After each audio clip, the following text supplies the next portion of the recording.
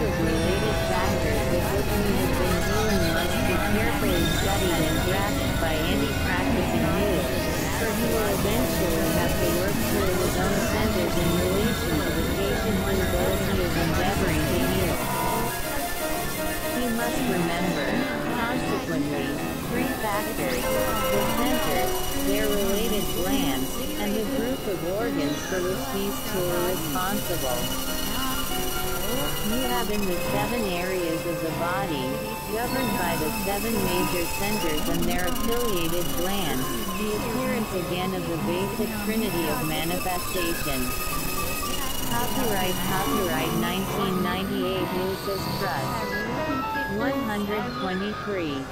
A Treatise on the 7 Rays, Volume 4, Esoteric Healing. 1. Life or Spirit, the Energy Center. 2. Soul or Quality, the Gland. 3. Form or Matter, the organs in any particular area governed by any one center. This brings us to another law which the healer must ever have in mind. Law 7. When life or energy flows unimpeded and through right direction to its precipitation, the related gland then the form responds and ill health disappears. This is a basic law in healing and concerns the true art of relating spiritual energy with form life, and upon this the health and the vitality of the organs depend. Therefore we come to the next rule which the healer has to master. This is concisely expressed, and those phrases which convey instruction must be understood and applied intelligently. Rule 5. Let the healer concentrate the needed energy within the needed center. Let that center correspond to the center which has need. Let the two synchronize and together augment force. Thus shall the waiting form be balanced in its work. Thus shall the two and the one, under right direction, heal. It will be obvious to you, therefore, that healers at the present time, I refer not here to the medical profession but to the multitude of the many schools of thought, have not yet got back to the basic factor, in spite of all their talk and love being the healing force. They are in reality emphasizing and dealing with the motive which impels the healer to apply his healing art. They are concerned with the instrumentality whereby contact can be made with the patient to be healed. That contact must ever be established in love, fresh, compelling and selfless. If once that relation is established, the healer must grasp the fact that, as far as he is concerned, he must work scientifically. He must apply knowledge and, after right diagnosis, after right modern therapeutic methods, after due common sense, which includes the best that the tried science of medicine can give, he must then begin to work through his own center, putting it en rapport with the center in the patient which governs the distressed area or diseased organ. As he thus works, the energy which loving intent and skilled knowledge has tapped and brought in is not permitted during the healing process to stimulate or affect the healer's own related glands or produce action in the connected area of his own body. The healer must learn to insulate himself from the energy to be used on behalf of the patient. He blends it with the energy.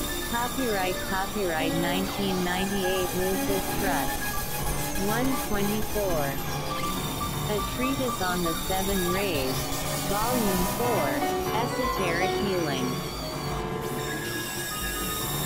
Of the patient's center, governing the diseased area, the allied gland is then doubly energized, or lessened, as the case may be and diagnosis requires, and the bloodstream releases into the diseased tissue that which is needed to cure or prevent the growth of the disease. In this instruction I have given you much food for thought. I have emphasized an aspect of scientific esoteric healing which has not before been brought to the attention of students. I would have you grasp the general picture and get the outlines of process clear. I would have you study the relation between the healer and the patient as he passes out of the stage of just loving and sending out love, or of seeing the patient in the light of love, and goes on to the scientific work of augmenting the patient's own spiritual energy. He thus enables him to affect his own cure, consciously or unconsciously. You have, therefore, the healer, the patient and the reservoir of spiritual energy, plus the scientific process of bringing all three into a close and healing rapport. This is done via the center concerned in the equipment of the patient, the corresponding center in the equipment of the healer, and the direction by an act of the will of the healer or of the healing group, of the united streams of required specific energy to the area diseased. This is usually done via the related gland, though it is not always so. Ponder on these things and see, if you can, the simplicity of the process which is based on loving intent, which isolates the specific area in which the trouble exists, which identifies itself with the spiritual center of energy in the patient, and which then applies and directs the fused and blended energy. Effects of understimulation and overstimulation of the centers. We have been for some time studying the centers and their relation to the dense physical body. We have also noted the areas which are conditioned by these centers and the mediating work of the ductless glands. We have seen that two major predisposing causes of physical trouble, arising within the physical organism, are the understimulation or the overstimulation of the centers. There are also, as you will recall, three diseases which are inherent in substance itself, and which therefore create basic predispositions within the human body: cancer, syphilis and tuberculosis. With these three we are not at this time healing.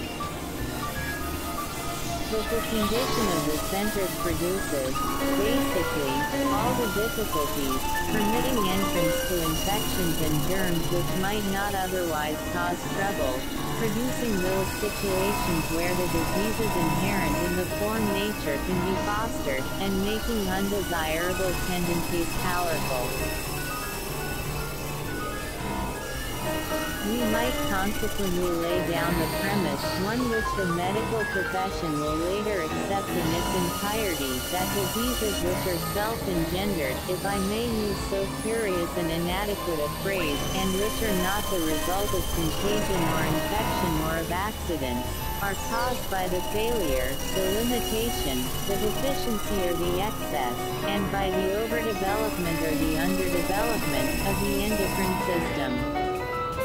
This ductless glandular system, via the hormones, affects every part of the physical. Copyright 1998 Lucis Trust. 125. A Treatise on the Seven Rays, Volume 4, Esoteric Healing.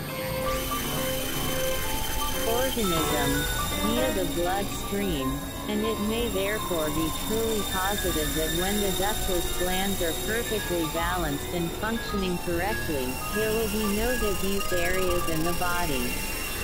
The bloodstream will then be kept also in perfect condition.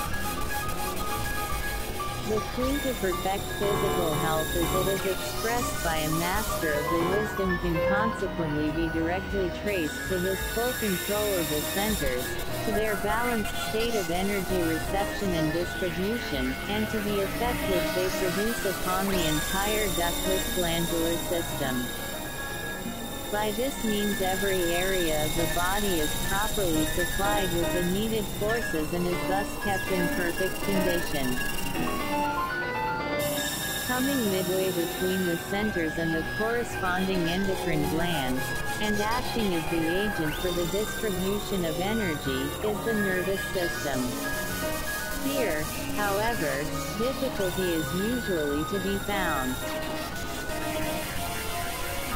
There is a lack of adequate flow of energy. The energy distributed by its means to the body, via the centers, is unevenly distributed. Some centers receive an undue supply, others receive an inadequate amount. Some centers are still unawakened, and therefore are non-receptive, others are prematurely developed and transmit too much force to the areas they govern.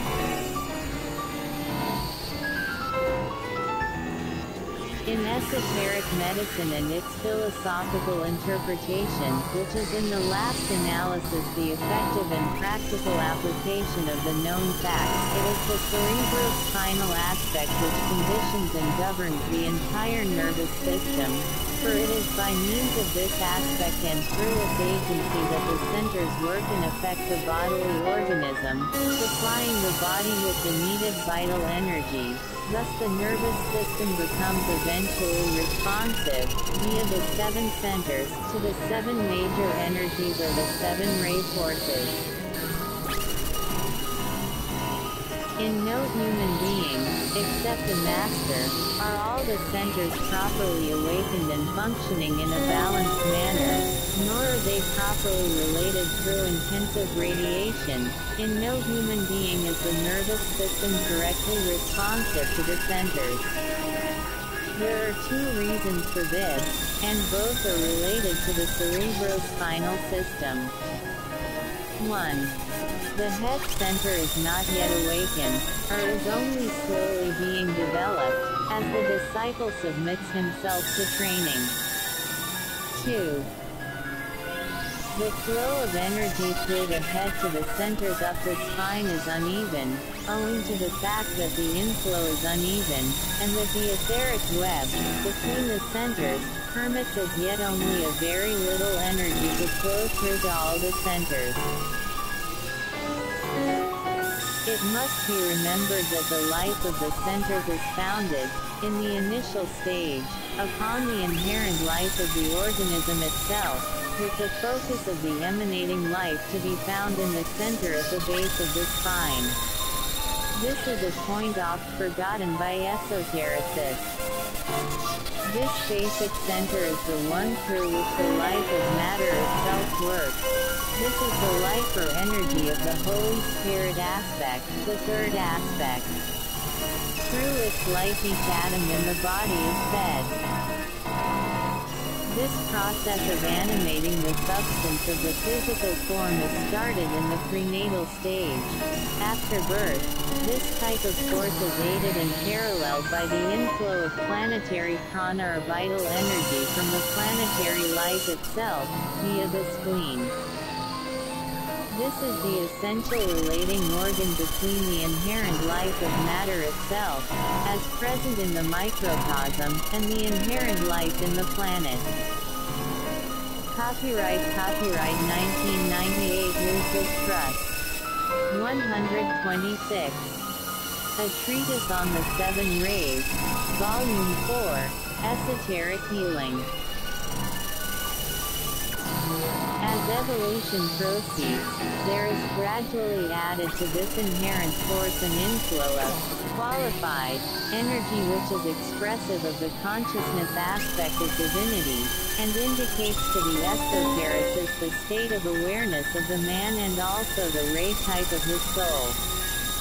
This inflow comes from the second divine aspect, from the soul or the indwelling Christ. It might therefore be stated anent the 2 head centers that 1. The ajna center, or the personality center, focused between the eyebrows and conditioning the pituitary body, is related to the entire life of the integrated threefold organism.